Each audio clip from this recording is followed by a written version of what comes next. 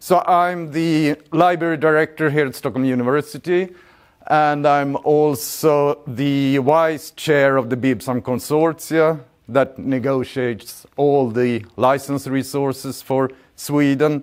I'm within the Rectors Conference in the Open Science group there and other things. And I, in EUA, work on the Open Science group there as well, the European University Association. So I work both local, national and international with those questions. So I will talk about open science, a little bit about facts, opportunities and challenges, mostly for Stockholm University, but for the whole international bit of it. And you may, when I talk, raise your hand and ask questions if it is something you want to discuss. But it will be filmed, so you know that.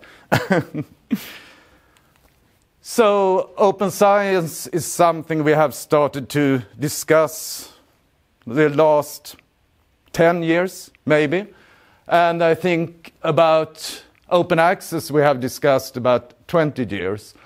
Mostly about open science, you have, here is the common definition of open science. So it's both open data, open source, open methodology, open peer review, open access, open education resources. Citizen science we often take to open science. So it's an, I think, philosophical idea about that science should be open and be built on, and that we can do science in another way than we have done the last couple of decades. So I will mainly focus on open access and open data during this talk. So who are influences open science?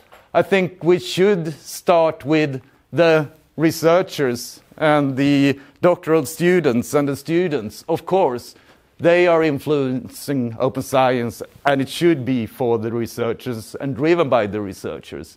But then we have politics. EU is really driving open science now as a political agenda. The society, and you have ethics and law, research infrastructures. Now if you get a project from the Research Council, you have to have a data management plan. That is driving open science as well. And research organizations like EUA, publishers are driving it other way, and the founders. It's a lot of opinions about what open science is for and how we are driving open science. I think it should be centered around the researchers, but we have all these kinds, and we have to work together to get something out of it. Of course, when you talk about things, there are a lot of opinions. I haven't read all those books, but these are only a few ones. So there is really much written about it. A lot talks about it. It's in the political side, and it's in the philosophical side, and everything. A lot of blue papers and roadmaps how to go to open science. Then we have the research bill in 2016 says we should in Sweden make a transition to open access. The goal is that the transition to open access to research results, including scientific publication, artistic works and research data, should be fully implemented in a 10 years perspective. So that is what the government say to us. And this was 2016, so 2026, it should be all open if you listen to the government. And how are the government working? They have given two directives. One about open access. It's given to the National Library in Sweden, Kungliga biblioteket. And they have today a task to coordinate the work among open access. And they have an open access advisory group and the National Working Group on Open Access. So, And we have the BIBSAM consortia within the National Libraries framework, but it's steered from the university. We're steering group from the universities. Then the Swedish Research Council, they got a coordination to research data, and they have a national reference group. And they are working on that. I'm in the national reference group for the Research Council working on the research data. So those are the directives going from the government.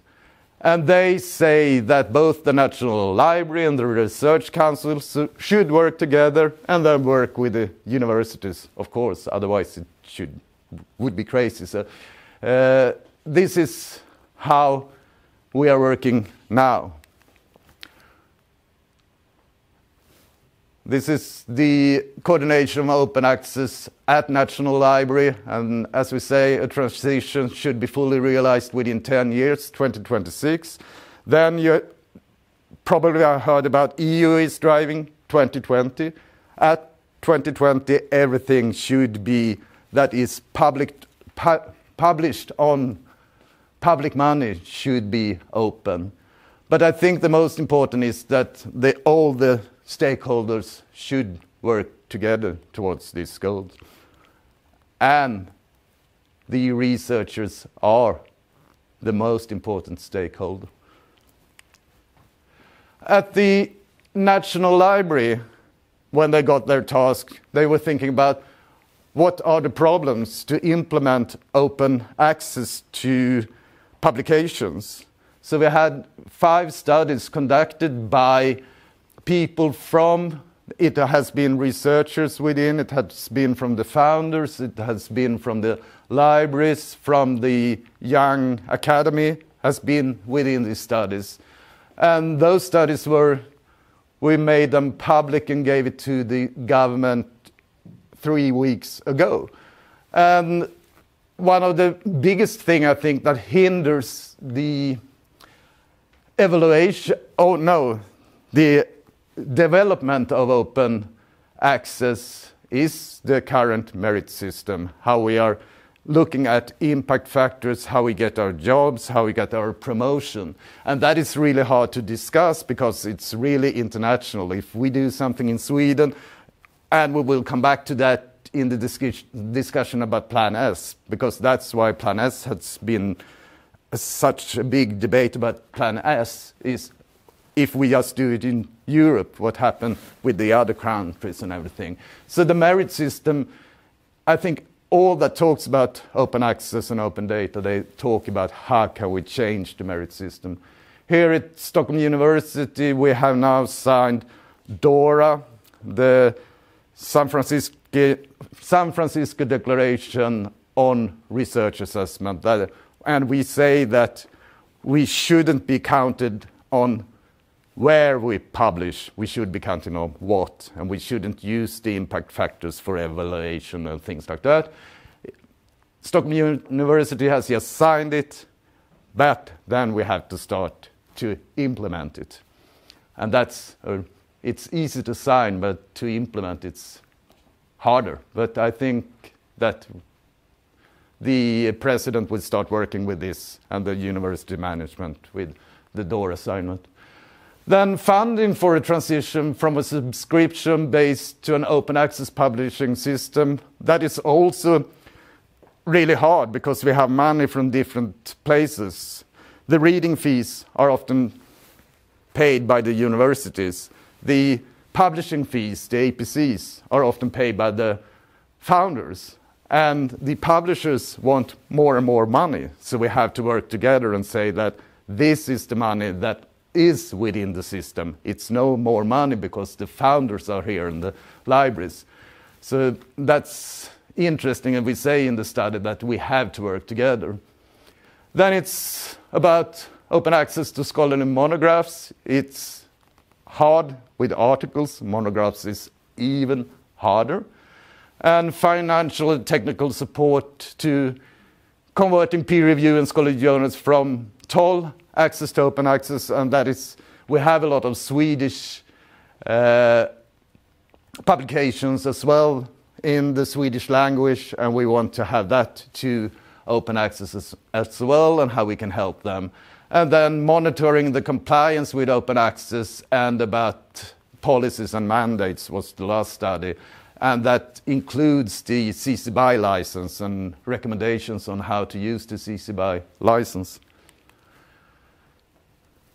This is the president of Stockholm University, Astrid Söderberg Widing, and she says, give open access and open science the attention they deserve. And this is taken from the research data policy. Stockholm University advocates the availability of its research and research results through a research and education environment that promotes, encourages, and informs about open science as a practice. That's good I'm here talking about it, because we are promoting that from the university to work that way. And I think that in Sweden, Stockholm University really is the driver for open science, and Astrid is really driving nationally and internationally to make open science come through. EU, they have a lot of political discussions about open science, and I was at a talk and then they ended the talk by open science is just science done right. It is excellent science. And isn't open science a necessary condition for excellent science in the 21st century? So they are really driving it. We don't know what will happen after the election, if they will still go on driving open science. But I think it's really important to not drive it just politically. You have to drive it from the researchers and the research students, of course. When we are talking about open access to publications, we talk a lot about different colors, and I will talk you through the palette. So in the beginning, we started to talk about green open access. And green open access is when you take a copy of your last manuscript and put it in a repository and make it open access. And the positive thing of this is that we have our own control over the platform. It's working with the current publishing system, and it's no charges for the authors. Then we can talk, is it cost effective? Is it good with the extra administration for the researchers and for the libraries? And the publishers have the copyright, still have the copyright within the green open access. You have given away your copyright to the publishers when you publish, and you can put your last manuscript in a repository. Then the publishers have started to put embargo times on it. It's from 6 months until 36 months in some cases. So is it open access when it's not direct open access? And I think that the green way is also built on the current system. It's dependent on the current system. We still pay the licenses for reading, and then maybe we can put this with embargo. So this isn't sustainable for the future. It's one way, but we have to do it in another way as well. Then we talk about the hybrid. The hybrid is when you have a project with a founder, for instance, the Research Council, they say that you have to publish it in open access. Then the publishers said, okay, we can make that one way. You can buy one article within the journal to make it open access. And that is also working with the current system. Authors can choose journals and audience. We have established platforms and practices, but it's not moving the system. We are still in a system where you pay for the reading, and then you have to pay for the publishing. So it's increasing cost to pay for both publishing and read, and the publishers control the market. The problem here is, in the beginning, the publishers said, okay, this will be a way to move towards open access, but they have stayed within the system. They don't flip the journals to pure open access when they have enough articles within a journal. They still have two money streams, one from the reading fee and one from the publishing fee. So this isn't sustainable at all for the future. Then we have the gold open access, and that is immediate open access. It can be affordable. It is often... So gold open access is when you have a journal which is only a pure open access journal. It's no reading fee. It's based on just publishing fees. So it creates immediate open access. It's more affordable than the hybrid publishing in some way. So I think the prices for publishing costs varies a lot, but it's cheaper in the pure gold open access journals. It could change the market if all the publishers go that direction and only serve for pure open access journals. But the problem is that the publishers often make lower tier or no status journals to pure open access. You have probably heard about the predatory journals cluttering the market. When predatory journals, they have bad editors, they don't make good peer review, but they sell to you the possibility to publish in the journal, and it's not a qualitative journal, so that's a problem. And with the pure open access, maybe old journals may have to close down that hasn't built a business model on it. And then within the palette, we are talking now about gray, browns, brown, black, diamond, different ways to reach open access, freemium. And this adds to confusion, I think, if you as researchers and doctoral students will think about open access as the palette and what is it to explain all those different routes to open access. So I think we should get rid of the colors and talk about immediate open access, not green, gold, etc. So in the future, the only open access is the immediate. You can find it by the green way and the gold way or the other ways, but why talk about the colors? Because we mix it up. How many have heard about Coalition S and Plan S? A few people. I think it has been really discussed. This is a reaction to the system. You had at EU level, you had one appointed person. His name was Robert Jan Smith. He was the envoyee to come further with the open access discussion. And he was thinking about this and said, how can we drive the open access mandates? So he started to talk with the founders. Many of the founders in Europe have mandates for open access. And he said the only one that can really put pressures on the publishers is if we talk to the founders. So they started Coalition S within Science Europe, which is an organization for all the research founders within Europe. So what is Plan S? It is the research founders' action plan to make their founded output available.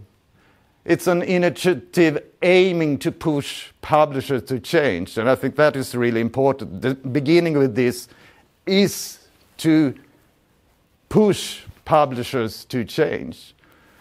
But the reactions have been more on what will it be for me as a researcher, because it will happen things if the demands from the founders go through.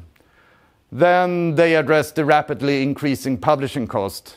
As I mentioned earlier, we are paying more and more for reading, paying more and more for publishing, and it isn't sustainable for the future.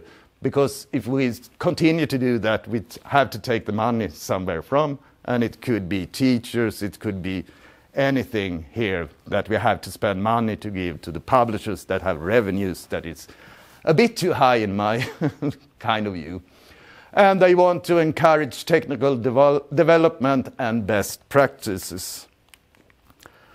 Goals for Plan S: Creative Commons licensing on the open side. They say that the researchers should never give away their copyright to the publishers. You should keep the copyright and put a CC BY license on your article instead.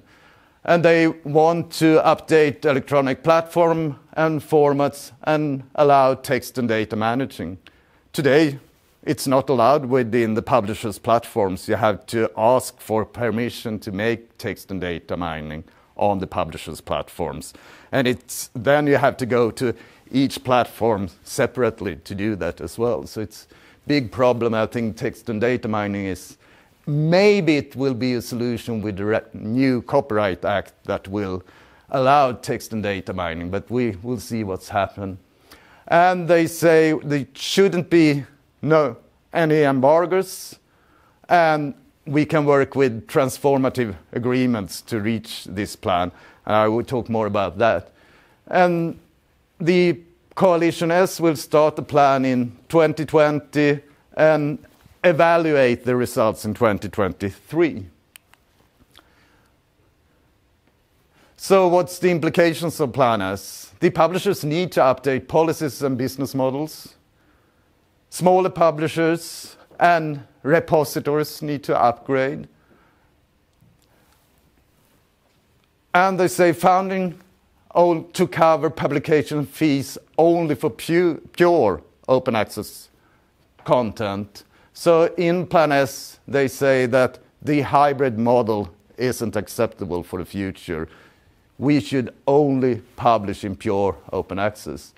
So researchers will have to make better informed decisions, and libraries have to manage better deals and cash flows in the future.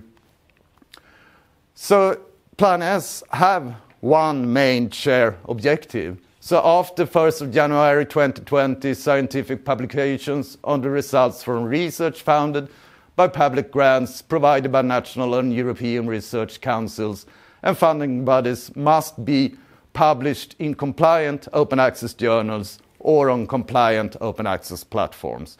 So they say also we can start new platforms to build new platforms outside of the old commercial publishers, like Wellcome Trust has done, and Bill and Gates Foundation, and EU is also building an open access platform for the future. Then the Plan S is 10 simple rules, and the most important is that the authors should retain the copyright of their publications. The authors shouldn't pay it themselves. It should be the founders, it should be the universities. And that the hybrid model is not compliant with the above principles. So they are really trying to change the system in a fast way. And many researchers think it is too fast, because we still have the merit system. By Plan S, they are saying if you have money from the founders, you can't choose any journal. You can only choose the pure open access journals. But then this wasn't discussed in the beginning, so they say that they acknowledge transformative type of agreements. And a transformative agreement is something where you have an agreement for a publisher in Sweden, for instance, via the Bibson Consortia, that is hybrid journals, but is moving in the right direction. And they have a little bit more about how the transformative agreement should be, what it should be composed of. But then you have back all the high merit journals from different publishers if we have an agreement in Sweden. I will talk about the agreements we have signed in Sweden. So it's acceptable during a transition period to have those kind of transformative agreements. And I think for us that are negotiating with the publishers, Plan S is really good because we can say, we can sign a deal with you now, but in 5 years you have to change. And now we want a transformative agreement from you. And many of the publishers are really discussing it, but I will come back to that. Then we have... Can I just ask about that? Yes? So Plan S is a suggestion so far. Well, it's a coalition and it's a suggestion. All the founders that have signed Plan S, they say, we will monitor what our researchers are doing with money they get. And we won't allow them to publish in hybrid journals except in transformative deals, for instance. So I come back to that. There are some founders in Sweden that have signed Plan S and are within the Coalition S. Then this is really an international question. When we are working on this, we have to have simple principles that we all use against when discussing with the publisher. So LIBER is an organization for all the research libraries in Europe, and we set up 5 principles for negotiating open access. And those are really good as well, because you have to have principles talking to them, and if we have principles together, we are stronger. So this is really a movement that this hasn't anything to do with Plan S, but there are good principles to talk with the publishers. So I've been talking about the BIBSAM consortia, and you can see here it is our president, Astrid Söderberg-Withing, that is the president of the BIBSAM consortia's steering group, or the chair of the steering group. Then I'm the vice chair of the steering group. So we are making all the big negotiations with the big publishers and deals for whole of all universities in Sweden.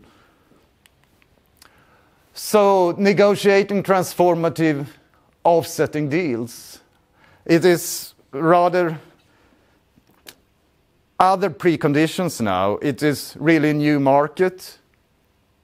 All the publishers have different business models.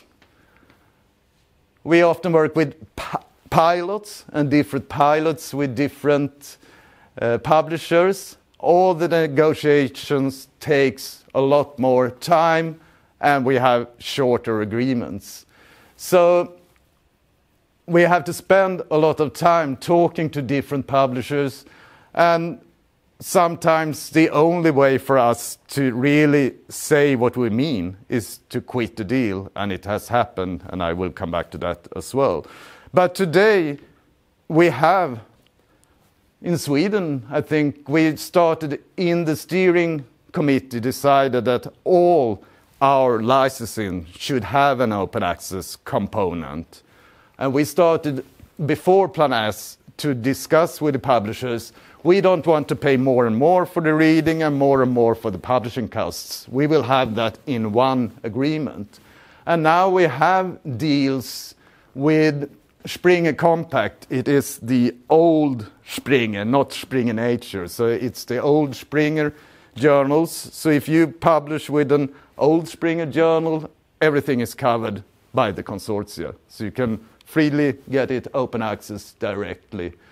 Institute of Physics, it's the same, De Gruyter, Royal Society of Chemistry. If you publish with them, you will get it open access directly, and it's centrally founded.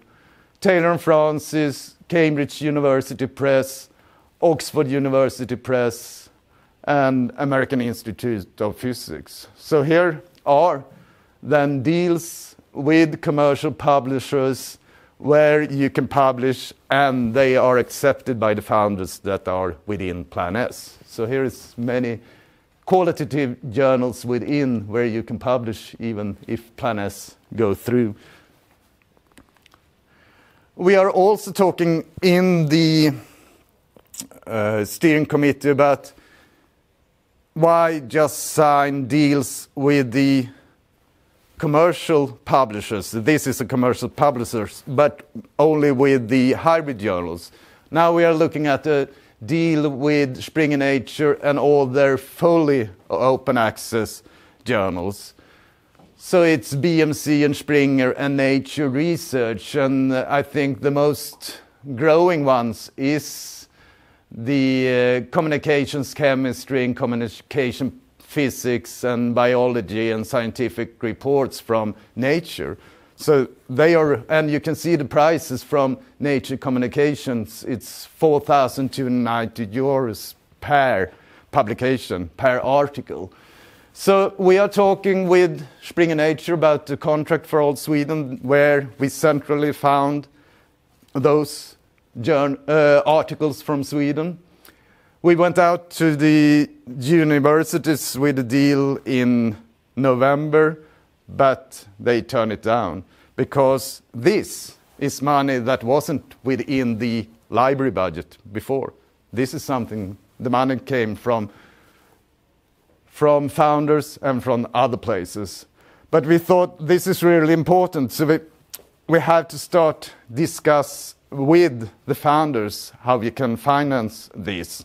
And now we have talked with the Research Council, with Formas, with Forte, and with Winnova. And they are willing to go in to take 50% of the costs, and the universities 50% of the costs. So hopefully we get the deal through in midsummer.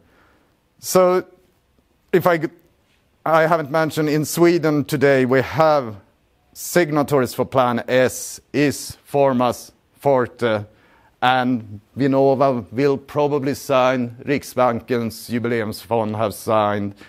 The Research Council has said that they stand by the principles, but they think that the timeline is too fast. So Plan S, they went out and had a consultation. In the beginning, many researchers thought Plan S hasn't been talking to the researchers. They have only been talking to the administrators. Now they went out and asked for, send in your thoughts about Plan S on a consultation, and they got around 600 answers. And they are now looking at the implementation plan and will come with a new implementation plan in the end of May, and then we will see how it will affect you as researchers and the whole scientific community. But I think the Plan S is something that can still, I think the discussion is really important, both for the universities, for the researchers, for everyone to discuss those matters, because we can't continue as we are doing today. At Stockholm University, we followed how you are publishing. Where are you publishing in pure open access journals at Stockholm University? So we found out that the foremost used here is PLOS, Copernicus, Frontiers, MDPI. So we made licenses with them as well. And now if you publish with any of those publishers, you get we cover the cost centrally. So here at Stockholm University, we really have many agreements for the cost of publishing. So to make those change happen, the question about open access has to be on the president's, the university management's board table. So in the Swedish Rectors Conference, SUHF, it is an arena for cooperation among the rectors and among the universities. They have a library directors forum and they have an open science group.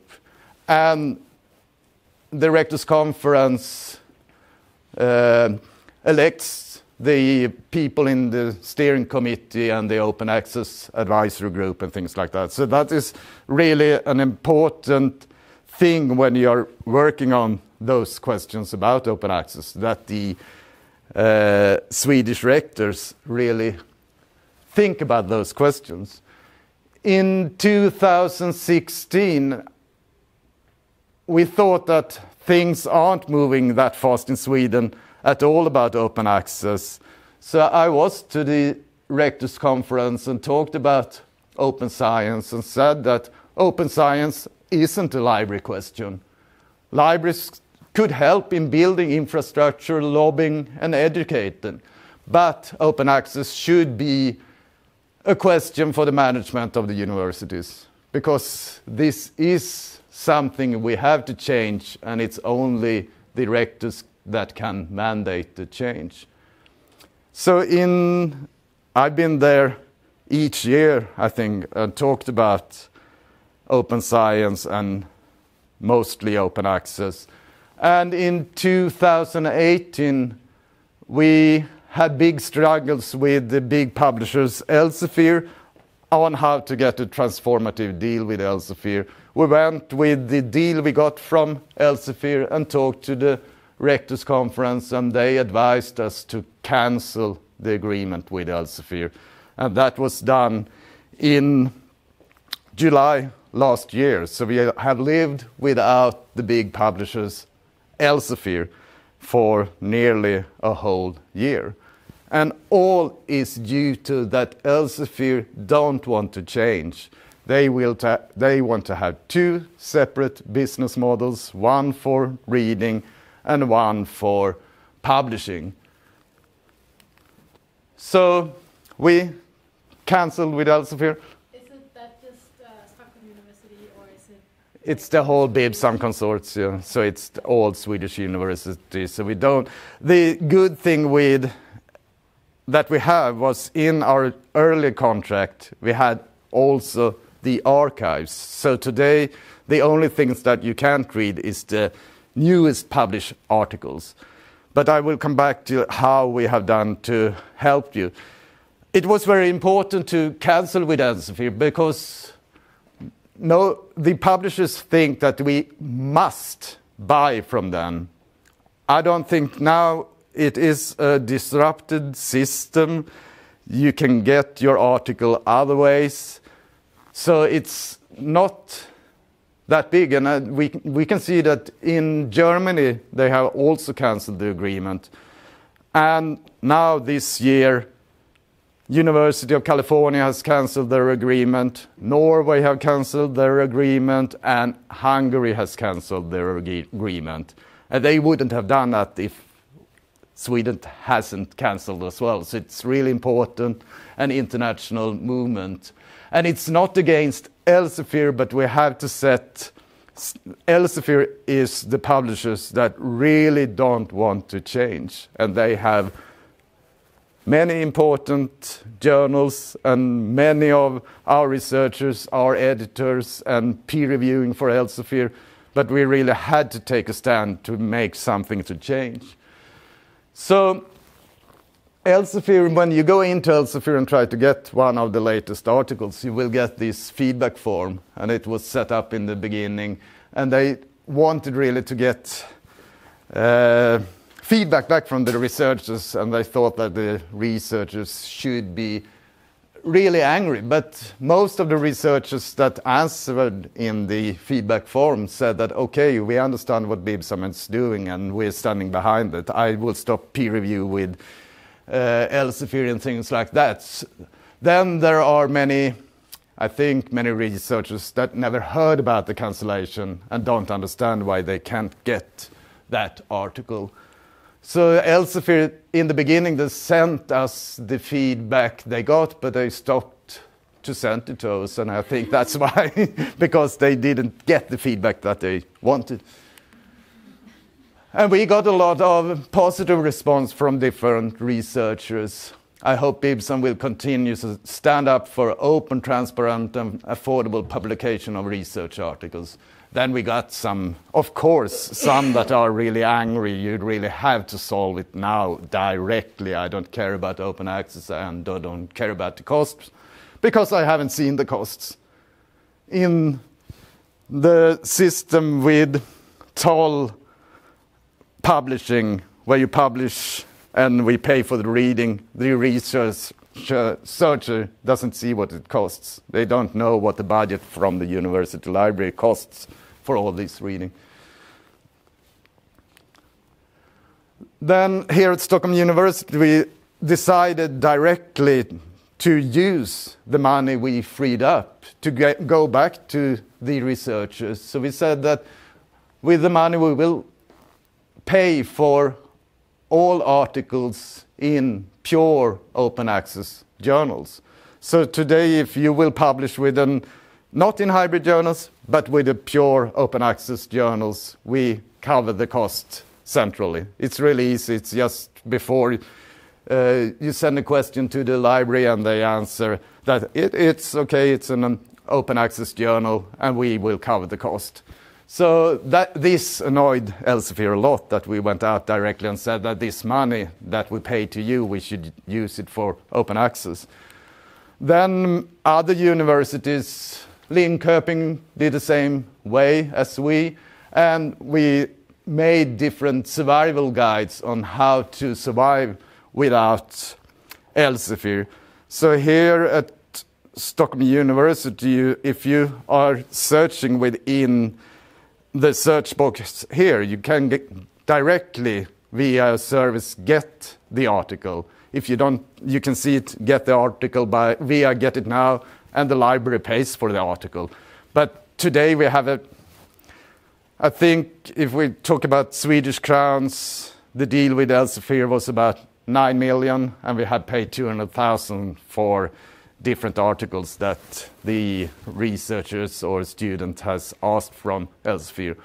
And many of as I understand, many researchers have asked colleagues about the article and things like that. So we have to help, but different universities have done different things. So here is Karolinska's way to how to access Elsevier material after that.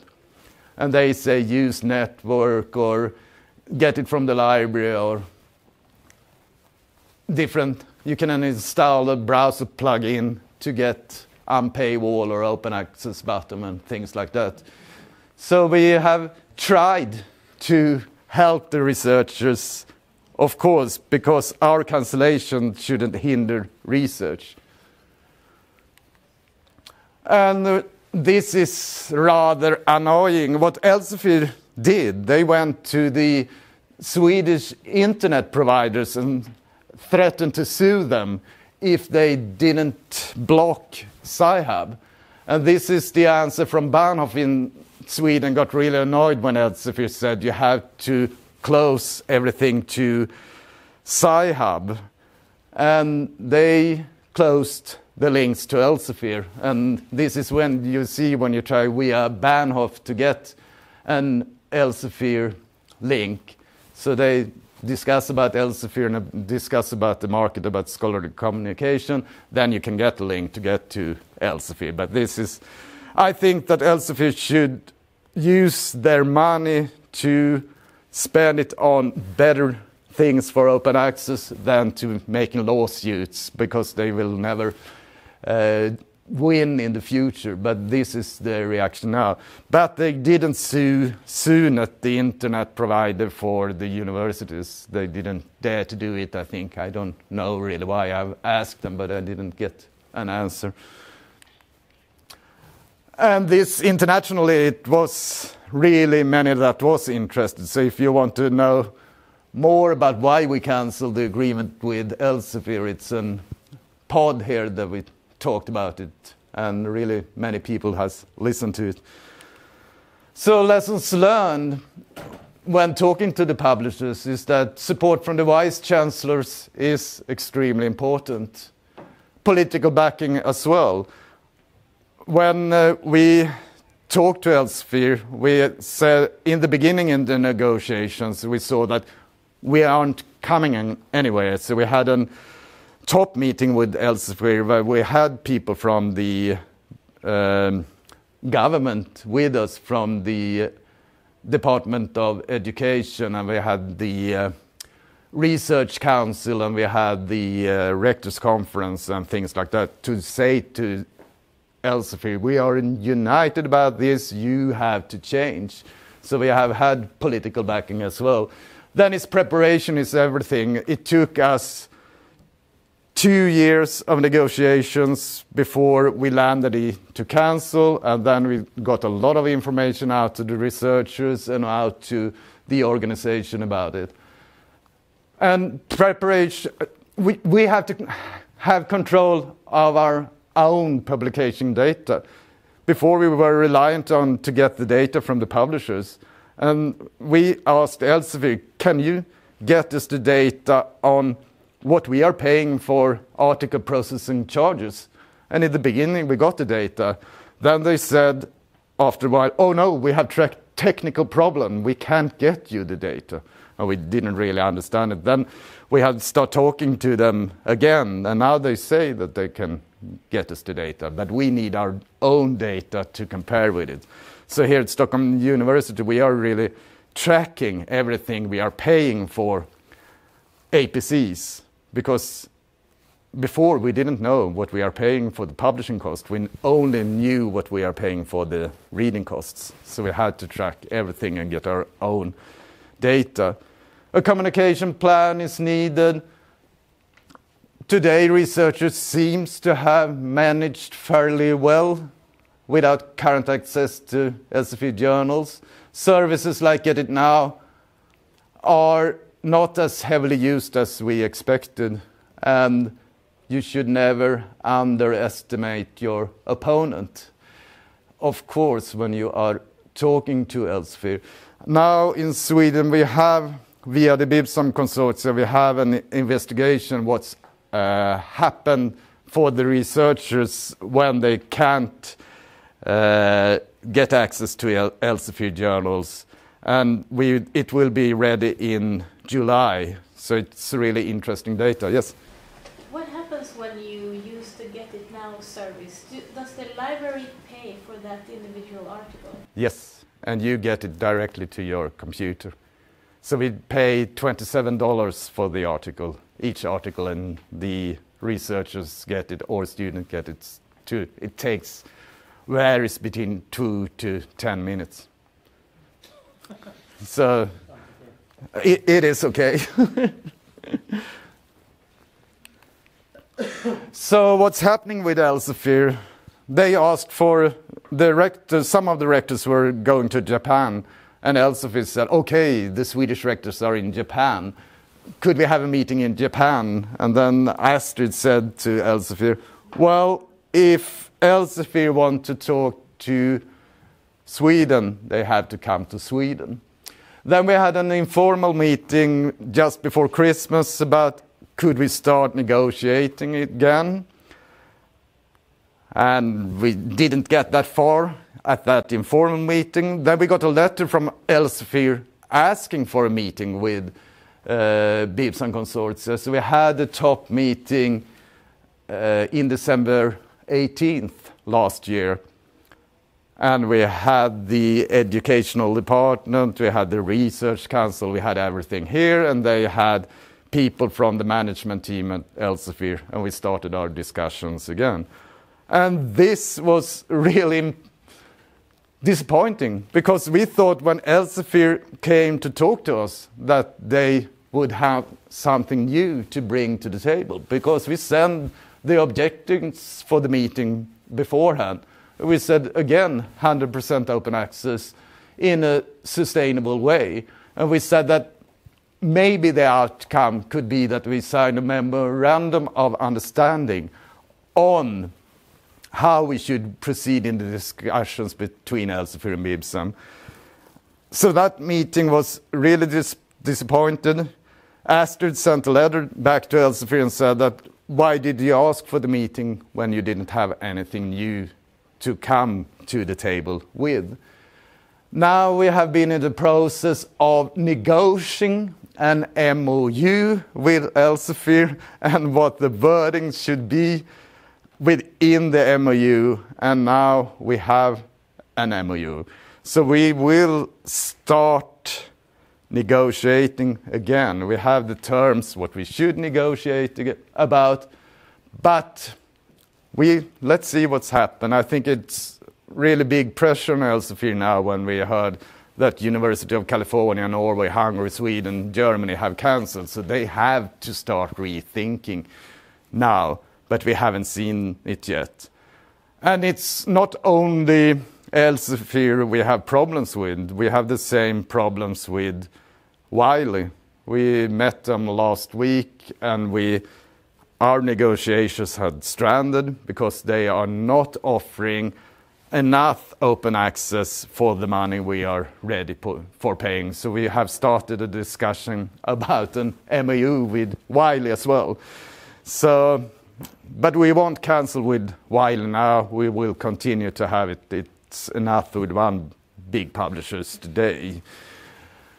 So we are doing everything to get Elsevier to change, and hopefully they will do it, but we won't take a bad deal from Elsevier in the long run.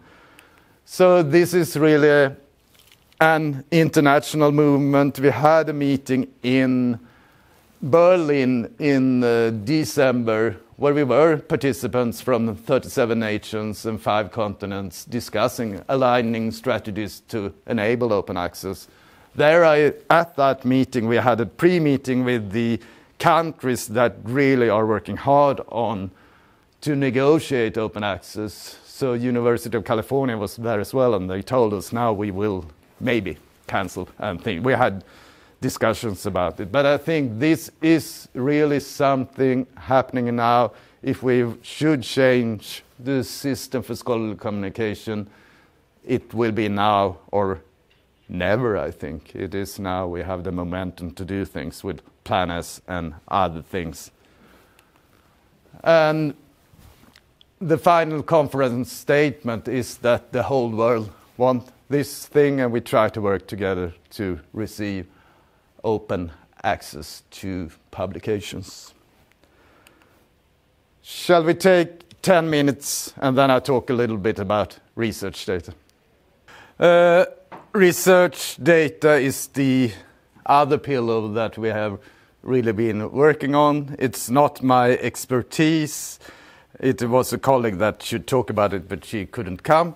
So I will take some things that we are doing at Stockholm University with research data management. So we talk again about open science as default. What are we doing? Research data management at Stockholm Universities, and what services are we delivering for research data management?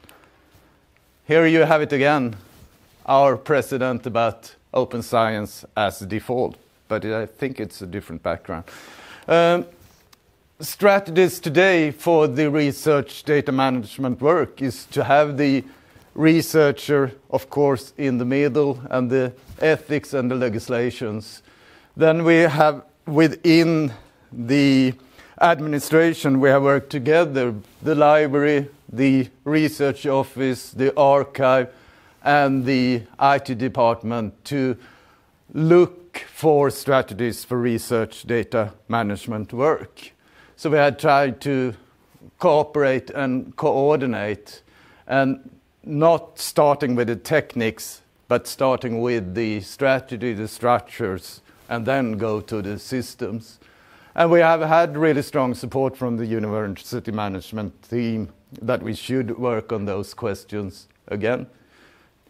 And researcher participation has been really necessary in these discussions, not to do something from the administration, it should be from the researchers, and work on small pilots and things like that. And we have had a lot of lectures and communication on open science and spread them out. So one of the things we have done here as the first university in Sweden is to have a research data policy. And I think that is really important for both the university. We know what we have to do to work with the research data. And for you as researchers, you know what you can demand from the university for the research data management. And we also have different rules for research data management. But this is policies, but you need to start to work with the policies. What is research data management? It is through the whole process of when you are conducting research, from starting to planning and then collecting and everything. You have always research data and you have to handle your research data. And finally, maybe you also publish your research data. So it's a cycle that goes through the whole research process. And I think it's Carl back there that made this great picture as well. Have you heard about FAIR?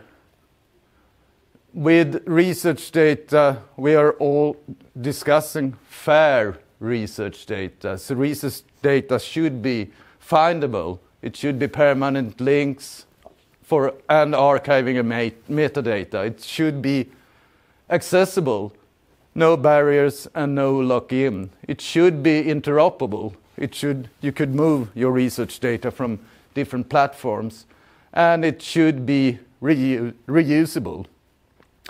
So this is really international. We talk about fair research data. That is the goal for the future. And I think the most important here is we have it in our research data policy as well. Don't give away the research data to the publishers and pay for the research data as well. Many of the journals now demand that you publish your research data as well. And if we don't have services at Stockholm University or in Sweden, you have to pay the publisher for the research data again. They will never say that they will own the research data, but they will take really big money to handle the research data as well. So for the future, it's really important that we in Sweden, I think we have a couple of years to do that. Otherwise, we will have to pay that also to the publishers. So we have had projects for 2 years on how to work on it, and we have had the research reference group from all the faculties here at Stockholm University and have regular meetings about it. And here is the website about the research data management services we give as support at Stockholm University. So we have links about how to share the data, which resources, a data management plan. As I said before, the Research Council now demands that you have a data management plan if you get the project from them. You don't have to send it in. They say you have to have it if you get accepted. Then at the end of the project, you have to send in the plan. So we have to start having data management plans. And we are now working on a solution here at Stockholm University to help you to work with the data management plan. We were waiting for a national solution. We really talked to the Research Council. We need to have a national solution, but it takes so long time, so we have to have one at Stockholm University. We have different guidelines. We have our services and support we can give from the administration to the researchers, and we have information of the different data repositories that you can choose in Sweden or international. So the research data team offers support and skilled expertise on how to get started with research data management, assisting with the selection of suitable services for storage, publication and preservation of research data, improving the discoverability of research data, locating guideline rights and restrictions applicable to research data management. And here you have the contact details to the research data team at Stockholm University that is based on the library, but it's different expertise from legal and from different places at the university. And the research office, of course, is working on the research data team. But today, we don't have all services. I think in the future we really have to have a central solution where you can work with your data during the whole process that we saw in the beginning. But we're not there yet, but we are working on it, and it will take some time. But as I said, we have to do it within a couple of years, otherwise we will be stuck to the publishers for that. And data management plan is that you should start with your project. You should think about the data description, how you think you will handle the data during the whole process, and thinking about the legal and ethical requirements, everything, and the long-time preservation. So this is something you can ask for to get more information, how to make a data management plan. And I think in the future more and more founders will say that you need a data management plan when you are looking for a project. Now we are working with the IT department here on some small storage pilots with the S&D consortium. It's a consortium in Sweden with the big universities looking on how can we handle research data. And we have a pilot with, or we are working on a pilot with SUNET and with SNIC, where how to handle the published, how you can get help to publish your research data. Electronic lab notebooks is something that is really demand from the different institutions at the university. I think that they have worked on the IT department for 2 years to get something, but we have restarted the discussions about ELN. It's really important, and it has taken too long time.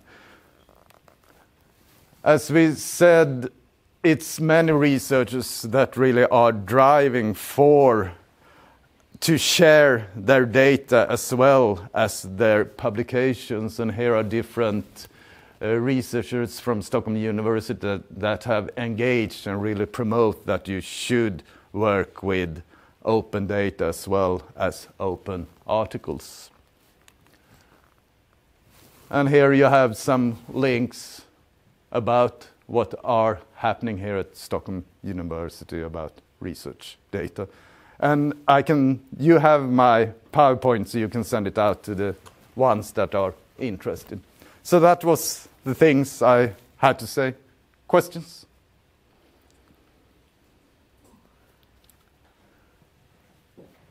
What is your dream scenario? in 5 years or something like that? My dream scenario is that we will work more and more for open science, that more and more researchers are thinking, why should science be open? And I think the first way is to change the way of scholarly communication. You should be with research data. It should also be merits to publish your research data. It should be cited. It should be everything. So it's different workflows, and then I think science should be built on. We shouldn't lock in science at all for the best of the whole universe, I think. So I think we can change the future, but it's a momentum to really start changing it. But I'm not sure. Are you comfortable making, an appropriate amount available so that we know what is too much to pay for gold open access And you know, there are even Elsevier journals that are gold open access now. Can we get support centrally to pay for articles being published in those? Yes, we say that we are paying for all pure open access articles, even within Elsevier, of course. So we have spent some money on pure open access journals with Elsevier. And a reasonable amount, it's really hard to say. I think it goes from 500 euros to 5,000, and I don't think 5,000 is reasonable, and 500 maybe that is reasonable, but I think we're talking about what we are discussing within the transformative deals. It's around something like 2,000 euros. I don't say that we shouldn't pay for our publishing industry, but I don't like to pay that much when you see that Elsevier has about 40% of the things that we pay to them is pure revenue. And I think that those 40% should be to research, not to commercial publishers. But of course we have to pay for making things, quality and things like that. But today it is too expensive. We have to do something about it. So today it's more reasonable to pay for the amounts that is within pure open access journals, not the hybrids, I think. You mentioned that journals are increasing their costs a lot. I was curious what was driving that. Is that just Well, I was talking about that. It is one thing. They are commercial publishers. They are really driving their revenue. Then they have now in the changing environment, they have crappy back systems. They don't have systems to work with open access streams and things like that. And who should pay? It's you, not them. So they are increasing their costs. And some cost, of course, they have to invest in to make better systems and everything. But I think we should have a shared risk on that. And I think in the future we should work on, for instance, here at Stockholm University, we have the Stockholm University Press that is a pure open access publishing. And we started that for monographs to have an infrastructure for pure open access monographs as well that is peer reviewed with researchers from here. And I think in the future we have to look at different solutions within the universities, not only the commercial publishers. But we can't start, we have to start building it now, but now we have to rely on the commercial publishers and drive them to change. Would it be possible to get help with a list of journals that we should publish in? Because I'm not really sure, which within our research field. I don't say that we can get a list where you should publish, but if you have a question about the journal, you can send it to the library then, and they can get an answer if this is a pure open access journal, or if it's a predatory journal or anything. But I don't think that we should have a list on journals that you can publish in.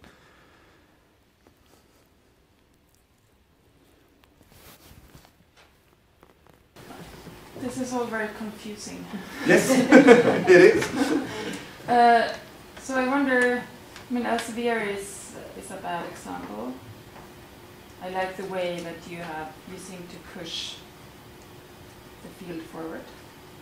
But do you see that they are really an exception? Do you see change in other publishers? So many of us like to publish in the American Chemical Society journals. We are starting to negotiating with the American Chemical Society in a couple of weeks, and they are really hard to negotiate with as well. But I met with the American Institute of Physics last week, and they are really thinking, we have to change the system. This is a broken system. And I have meetings with Cambridge University Press, and they think we will go from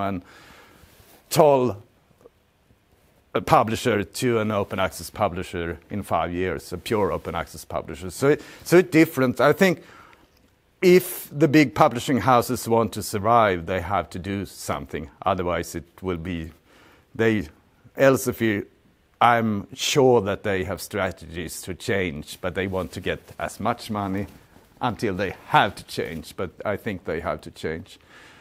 But it's really hard when we are talking to you. You have to think for yourself. I can say what you should do. You have to think about your career as well. You have to publish where you get merits, of course. And then you have to think about what is ethical and what do I want to see a future in the scholarly communication for the future. So it's really hard for you as young researchers. What is the landscape now when it's changing, and what should my strategies be?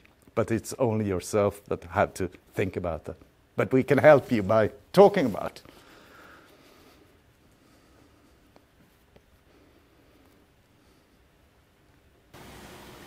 Have you started to see any shift away from the current merit system of publishing in top journals and impact factors? You know, in Sweden, for example, is there anything happening? Or at Stockholm University, as the president said, stop worrying about impact factors. You know, is that going to happen after we deal with the journals? Or? No, I think a big change here is, for instance, that Stockholm University have signed DORA, and all the founders within Plan S, they signed DORA. And in DORA you say you shouldn't look at the impact factors as a merit system.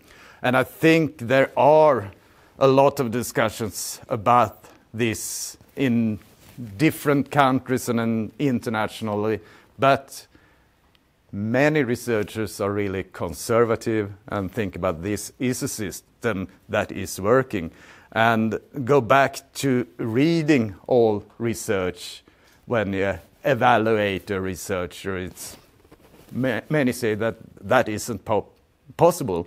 And we really have, now I think we have a system where it said publish or perish. We really say that publish a lot.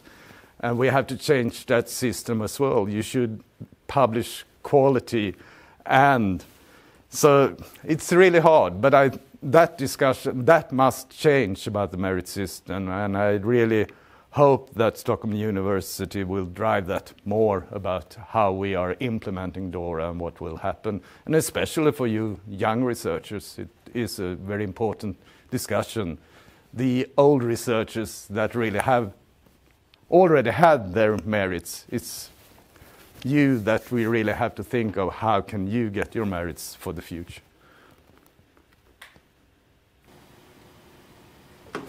Any more questions? Okay, thank you very much.